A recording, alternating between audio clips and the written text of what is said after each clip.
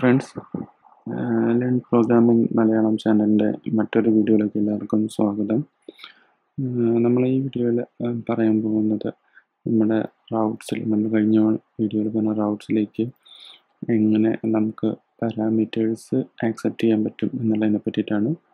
അപ്പോൾ നമുക്ക് ആദ്യം ഒരു സിമ്പിൾ എക്സാമ്പിൾ നോക്കിയിട്ട് അത് വെച്ചിട്ട് നമുക്ക് എക്സ്പ്ലെയിൻ ചെയ്യാം. നമ്മൾ പുതിയൊരു റൗട്ട് ക്രിയേറ്റ് ചെയ്യുകയാണ്. അപ്പോൾ റൗട്ടിന് വേണ്ടി ഒരു ഫംഗ്ഷൻ ഇവിടെ എഴുതുന്നു.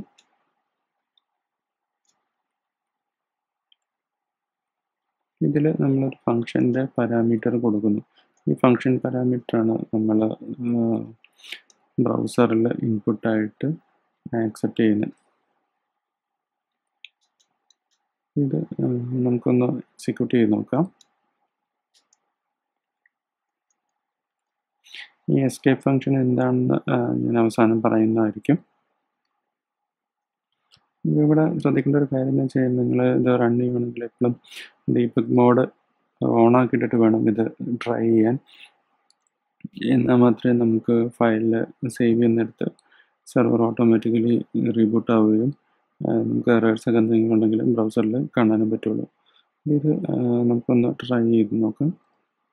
ഇപ്പോൾ നമ്മുടെ സെർവറിൻ്റെ ഹോം URL ആണിത്.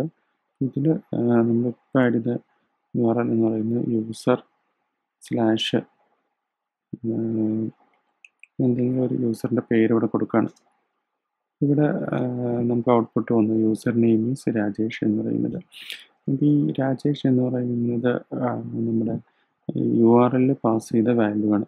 അപ്പോൾ URL പാസ് ചെയ്യുന്ന വാല്യൂ നമ്മൾ ആക്സെപ്റ്റ് ചെയ്യുന്ന നമ്മുടെ പൈത്തൺ ഫംഗ്ഷനിലേക്ക് ആക്സെപ്റ്റ് ചെയ്യുന്നത് ഇങ്ങനെയാണ്.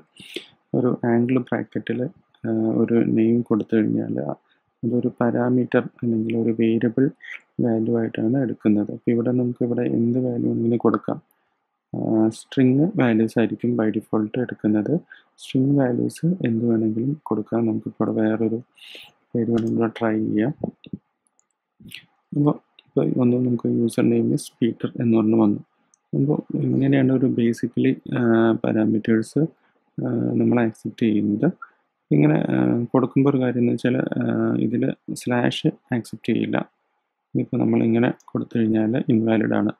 കാരണം സ്ലാഷ് എന്ന് പറയുന്നത് നമ്മൾ ബ്രൗസറിൽ പാത്ത് മനസ്സിലാക്കാനായിട്ട് യൂസ് ചെയ്യുന്ന വേരിയബിളാണ്, അല്ല ക്യാരക്ടറാണ് സ്ലാഷ് എന്ന് പറയുന്നത്.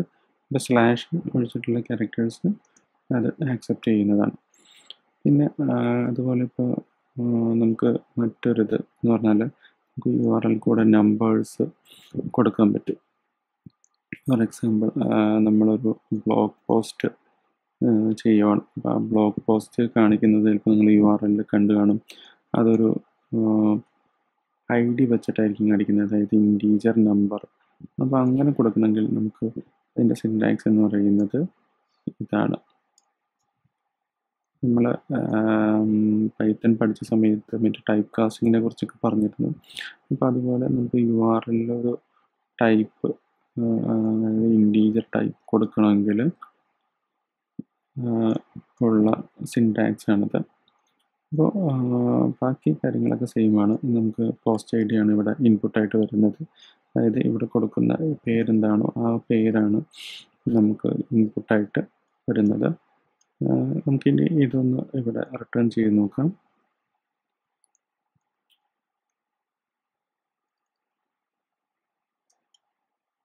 നമ്മളിവിടെ എസ്കേപ്പ് ക്യാരക്ടർ കൊടുക്കുമ്പോൾ ഇവിടെ ഡിജിറ്റാണ്, അതായത് ഇവിടെ നമ്മൾ നമ്പർ അല്ലെങ്കിൽ ഇൻറ്റീജർ കൊടുക്കുമ്പോൾ ഇവിടെ %D ആണ് കൊടുക്കുന്നത്. ബിക്കോസ് ഒരു ഡിജിറ്റ് അല്ലെങ്കിൽ ഇൻറ്റീജർ ആയതുകൊണ്ടാണ് ഇവിടെ നമ്മൾ സ്ട്രിങ് വാല്യൂ ആയതാണ് അങ്ങനെ കൊടുത്തത്. ഇപ്പോൾ നമുക്ക് ഈ ഒരു URL വർക്കിംഗ് ആണോ എന്ന് നോക്കാം. ഇതൊന്ന് നമുക്ക് ട്രൈ ചെയ്യാം.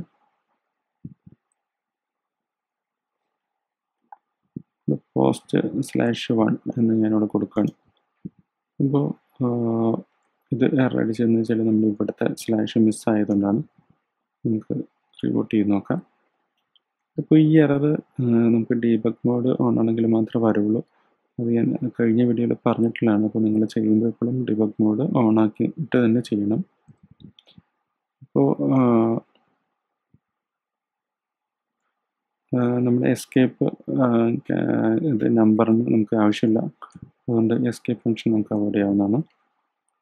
ഇനി നമുക്കിത് റൺ ചെയ്ത് കഴിഞ്ഞാൽ നമുക്കിവിടെ വന്ന് പോസ്റ്റ് ഐ ഡി ഈസ് 1 എന്ന് പറഞ്ഞാൽ നമുക്കിവിടെ കിട്ടി. അപ്പോൾ ഇതിൽ വേറെ കാര്യം എന്ന് വെച്ചാൽ നമ്മളിവിടെ ഇൻറ്റീജറിലേക്ക് ടൈപ്പ് കാസ്റ്റ് ചെയ്തേക്കുന്നതുകൊണ്ട് നമ്മൾ ഇൻറ്റീജർ അല്ലാത്തൊരു വാല്യൂ കൊടുത്താൽ നോട്ട് ഫൗണ്ടേ വരുള്ളൂ. കാരണം ഇൻറ്റീജർ വാല്യൂ മാത്രമേ ഈ പോസ്റ്റ് എന്ന് പറയുന്ന URL അത് ആക്സെപ്റ്റ് ചെയ്യുള്ളൂ. അപ്പോൾ നിങ്ങൾ ഇങ്ങനെയൊക്കെ കൊടുത്തു കഴിഞ്ഞാലും അത് എടുക്കില്ല, ഒരു നമ്പർ മാത്രമേ അത് എടുക്കുകയുള്ളൂ. അപ്പോൾ ഇതൊക്കെ നമ്മൾ റിയൽ ഒരു വെബ്സൈറ്റിൽ എവിടെയാണ് യൂസ് ചെയ്യണതെന്ന് വെച്ചാൽ അതിൻ്റെ ഒരു എക്സാമ്പിൾ ഞാൻ വേണമെങ്കിൽ കാണിച്ചു തരാം. നമ്മളിപ്പോൾ ഒരു സൈറ്റ് എടുക്കുകയാണ്, സ്റ്റാക്ക് ഓവർഫ്ലോ എന്ന് പറയുന്നൊരു സൈറ്റ്. അപ്പോൾ ആ സൈറ്റിൽ നമ്മൾ ഇത് ഒരു ക്വസ്റ്റ്യൻ ആൻസർ സൈറ്റാണ് പ്രോഗ്രാമേഴ്സിൻ്റെ. അപ്പോൾ അതിൽ നമ്മളിപ്പോൾ ഒരു ക്വസ്റ്റ്യൻ എടുത്തു കഴിഞ്ഞാൽ നമുക്കതിൻ്റെ URL ഇവിടെ കാണാൻ പറ്റും. ഒരു നമ്പർ വന്നിട്ടുണ്ട്, പിന്നെ അത് കൂടാതെ ഒരു സ്ട്രിങ്ങും വന്നിട്ടുണ്ട്. അപ്പോൾ ഈ നമ്പർ എന്ന് പറയുന്നത് ക്വസ്റ്റ്യൻ്റെ ID ആണ്. അപ്പോൾ അത് നമ്മളിപ്പോൾ വേറൊരു ക്വസ്റ്റ്യൻ എടുക്കുകയാണെങ്കിൽ ഇവിടെ ഞാനിപ്പോൾ വേറൊരു ക്വസ്റ്റ്യൻ എടുത്താൽ ആ നമ്പർ എന്ന് പറയുന്നത് വേറെ ആയിരിക്കും, കാരണം ആ ക്വസ്റ്റ്യൻ്റെ ID വേറെയാണ്. അപ്പോൾ നമ്മൾ ഈ ഒരു പാറ്റേൺ അല്ലെങ്കിൽ ഒരു ഫോർമാറ്റ് യൂസ് ചെയ്യുന്നത് എന്ന് പറഞ്ഞാൽ ഈ ഒരു ID വെച്ചിട്ടായിരിക്കും നമ്മൾ നമ്മുടെ ഡാറ്റാബേസിൽ സേവ് ചെയ്തിട്ടുള്ള ഡാറ്റ. ഇപ്പോൾ ഈ ഒരു എക്സാമ്പിളിലാണെങ്കിൽ പോസ്റ്റ്, ബ്ലോഗ് ആണെങ്കിൽ ബ്ലോഗ് പോസ്റ്റ് ഫൈൻഡ് ചെയ്യുന്നത് ഈ ഒരു ID വെച്ചിട്ടായിരിക്കും. അപ്പോൾ ഇതെന്ന് പറഞ്ഞാൽ നമ്മുടെ URL പാസ് ചെയ്യുന്ന രണ്ടാമത്തെ ടൈപ്പാണ്, അത് ഇൻറ്റീജർ. നമുക്ക് അതുപോലെ ഇവിടെ ഫ്ലോട്ടിംഗ് പോയിന്റ് നമ്പർ വേണമെങ്കിൽ യൂസ് ചെയ്യാവുന്നതാണ്. പിന്നെ നമുക്ക് ഉള്ള ഒരു മൂന്നാമത്തെ ടൈപ്പ് എന്ന് പറയുന്നത് പാത്താണ്. പാത്തിൻ്റെ പ്രത്യേകത എന്താണെന്ന് ഞാൻ പറയാം. നമുക്ക് ഇവിടെ ഒരു പാത്ത് എന്ന് പറയുന്ന ആണ് ഞാൻ ഇവിടെ കൊടുക്കുന്നത്. എന്നിട്ട് നമ്മളിവിടെ നേരത്തെ ഇൻറ്റീജറും ഫ്ലോട്ട് കൊടുത്തതിന് പകരം നമ്മൾ ടൈപ്പ് എന്ന് പറയുന്നത് പാത്ത് എന്ന് പറഞ്ഞ് കൊടുക്കുന്നു. അപ്പോൾ ഇത് സബ് പാത്ത് എന്ന് പറയുന്നതാണ് ഇതിൻ്റെ വേരിയബിളിൻ്റെ പേര്. ഇത് എങ്ങനെയാണ് വർക്ക് ചെയ്യുന്നതെന്ന് നോക്കാം.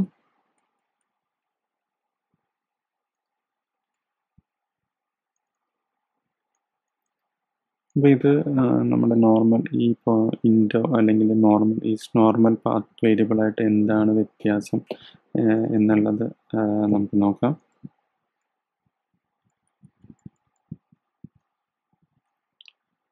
ഇനി ഈ പാത്ത് ഞാനൊന്നുകൂടെ വിളിച്ചു നോക്കുകയാണ്.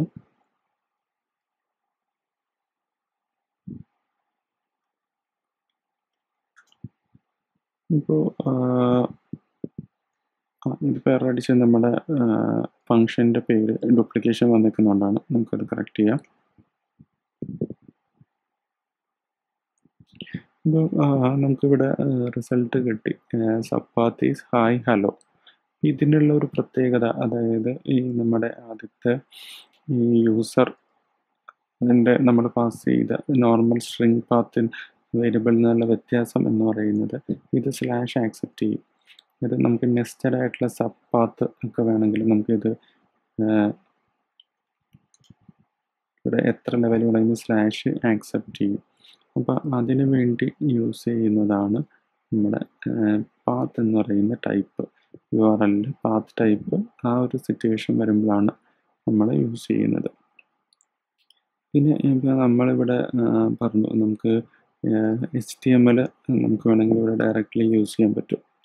അതായത് ഇപ്പോൾ ഈ വരുന്ന ഇതിനെ നമുക്ക് ഒരു HTML ടാഗായിട്ട് കാണിക്കണം എന്നുണ്ടെങ്കിൽ നമുക്ക് ഇവിടെ ടാഗ് കൊടുത്ത് അത് ബ്രൗസറിൽ ടാഗായിട്ട് വരുന്നതാണ്. ഇപ്പോൾ ഞാനിവിടെ h1 എന്ന് പറയുന്ന ടാഗ്, അത് HTML ഹെഡിങ് കൊടുക്കാനുള്ള ടാഗാണ്. ഇത് ഓപ്പൺ ടാഗ് എന്ന് പറയും, ഇത് അതിൻ്റെ ക്ലോസിങ് ടാഗാണ്. ആ ടാഗിൻ്റെ അകത്ത് കൊടുക്കുന്ന കണ്ടൻ്റാണ് ടാഗിൽ എടുക്കുന്നത്. ഇത് ഹെഡിങ് 1 ആണ്, അത് ഏറ്റവും വലിയ ഹെഡിങ് എന്ന് വേണമെങ്കിൽ പറയാം. H1 മുതൽ H6 വരെയാണ് ഹെഡിങ് ടാഗ്സ് ഉള്ളത്.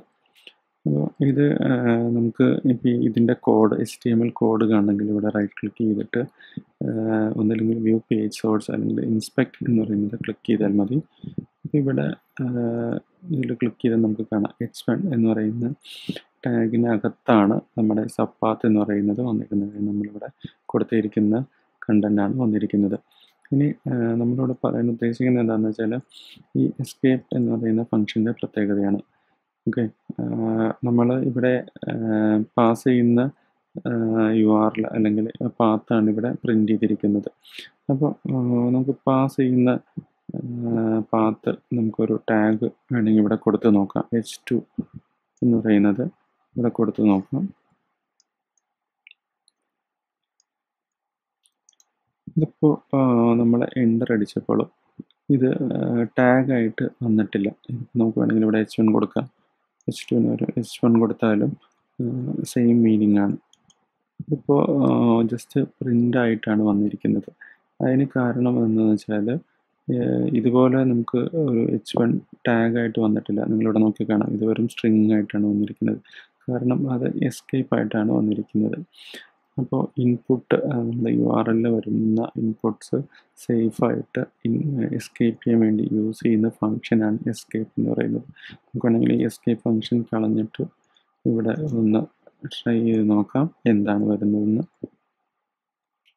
ഇപ്പോൾ ഇത് കൊടുത്തപ്പോൾ നമുക്ക് എന്താണ് വന്നത്? H1 ഒരു ടാഗായിട്ടാണ് വന്നത്. അപ്പോൾ ആക്ച്വലി നമുക്ക് ടാഗ്സ് ഇവിടെ നമുക്ക് ആക്സെപ്റ്റ് ചെയ്യാൻ പാടില്ല. നമുക്കൊരു കണ്ടൻ്റാണ് നമ്മൾ എക്സ്പെക്റ്റ് ചെയ്യുന്നത്, അല്ലെങ്കിൽ ഒരു സ്ട്രിങ് അല്ലെങ്കിൽ ഒരു നമ്പറാണ് എക്സ്പെക്റ്റ് ചെയ്യുന്നത്. അപ്പോൾ നമ്മൾ ഇത് ഇൻപുട്ട് എസ്കേപ്പ് ചെയ്യാതെ കൊടുത്തു കഴിഞ്ഞാൽ അത് ഡിസ്പ്ലേ ചെയ്യുമ്പോൾ ബ്രൗസറിൽ അത് HTML ടാഗ്സ് ആണെങ്കിൽ ടാഗ്സ് ആയിട്ട് കൺവേർട്ട് ആയിപ്പോകും.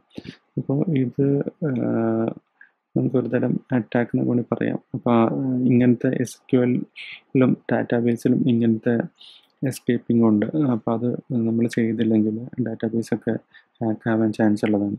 അപ്പോൾ എപ്പോഴും നമ്മൾ ഇൻപുട്ട് എസ്കേപ്പ് യൂസ് ചെയ്തിട്ട് വേണം ആക്സെപ്റ്റ് ചെയ്യാൻ. എസ്കേപ്ഡ് ഇൻപുട്ട് വേണം നമ്മൾ ബാക്കി ഡാറ്റ പ്രോസസ് ചെയ്യാനായിട്ട്. അപ്പോൾ ഈ ഒരു എക്സാമ്പിളിൽ നമ്മളിപ്പോൾ അവിടെ HTML ഇവിടെയാണ് എഴുതിയത്. പക്ഷേ റിയൽ ആയിട്ടുള്ള ഒരു വെബ്സൈറ്റ്സ് ഒക്കെ ചെയ്യുമ്പോൾ നമുക്ക് ഡിസൈനും കാര്യങ്ങളൊക്കെ കൂടുതലുണ്ടാവും. അപ്പോൾ ഇത് മതിയാകില്ല. നമ്മൾ റിയൽ വേൾഡിൽ ഒരിക്കലും ഇങ്ങനെ എഴുതില്ല. നമ്മൾ അടുത്ത വീഡിയോയിൽ പറയാൻ പോകുന്നത് പറഞ്ഞാൽ ഈ ഒരു ടാഗ്സിനെ എങ്ങനെ ഒരു സെപ്പറേറ്റ് HTML ഫയലിലേക്ക് കൊടുത്തിട്ട് അവിടെ നിന്ന് ലോഡ് ചെയ്യാം എന്നുള്ള കാര്യങ്ങളാണ്. അപ്പോൾ ഇതിലിപ്പോൾ ഈ ടൈപ്പ് ഇൻറ്റും ഫ്ലോട്ടും കൂടാതെ UUID എന്ന് പറഞ്ഞ ടൈപ്പും കൂടി ഉണ്ട്. അപ്പോൾ അതെന്താണെന്ന് നമ്മൾ വഴിയെ പഠിക്കുന്നതാണ്. അപ്പോൾ ഈ ഒരു വീഡിയോയുടെ ഓവർവ്യൂ എന്ന് പറയുന്നത് നമുക്ക് ഇൻപുട്ട് എങ്ങനെ ആക്സെപ്റ്റ് ചെയ്യാം, എന്തൊക്കെ ടൈപ്പ് ഓഫ് ഇൻപുട്ട് നമുക്ക് കൊടുക്കാൻ സാധിക്കും, പിന്നെ എന്താണ് നമ്മുടെ എസ്കേപ്പ് ഫംഗ്ഷൻ്റെ യൂസ് എന്നുള്ളതാണ്. അപ്പോൾ നമുക്ക് ഇതെല്ലാവരും ചെയ്ത് നോക്കാം. ഇതിൻ്റെ കോഡ് ഞാനൊരു പുതിയ റെപ്പോസിറ്ററിയിൽ ഇടുന്നതാണ്. അപ്പോൾ നമുക്ക് അടുത്ത വീഡിയോയിൽ അടുത്ത ടോപ്പിക്കായിട്ട് കാണാം.